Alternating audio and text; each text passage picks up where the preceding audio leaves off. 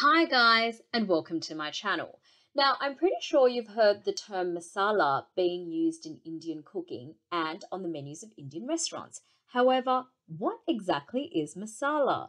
Well, masala is the Hindi word for spice or combination of spices like garam masala, biryani masala, panchforan masala.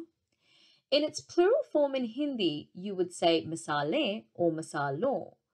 So, to give you an example, kitne masale hain means how many spices are there?